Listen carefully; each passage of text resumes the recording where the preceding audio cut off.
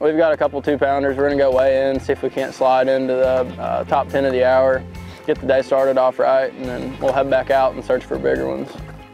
All right, this fish will lock in at 211. 211, you are on the board. This fish is gonna lock in at 215. Back at Paris Landing State Park and Marina, anglers are weighing in during this first session presented by Wiley X Sunglasses. Harbor makes his way to the stage now to see how his fish stacks up versus the competition.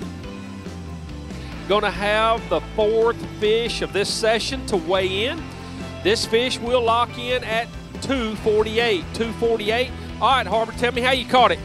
Yeah, we went out quick this morning trying to do just that, catch a 2-pounder, try and slide into this first period. Not going to be a big points fish for us. We're going out in search of bigger ones, but just went out with the spinning rod trying to catch a keeper.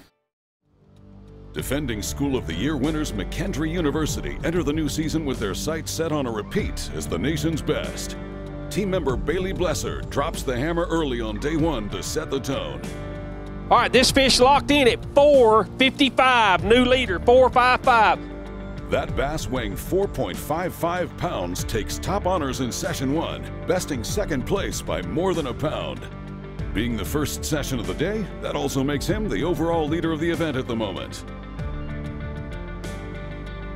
It was a pretty awesome bite. We were actually throwing topwater. We were throwing a Berkley Chapo, and he hit it right at the boat, so it was awesome. Got to watch him blow up on it. He jumped 3 or 4 times. I mean, we were nervous at first. We knew it was a big one when we saw him jumping, but once he was in the net, it was all high fives, and we knew we had a big one, so we made the run back, and we're glad we did come back in for session 1. So we're 4th in School of the Year right now, so we're a little bit behind some of the other schools, but we have a good fish under our belt here already with the session 1 fish, and we really need one more good one since it's a double points event, and I think we have a good shot at it.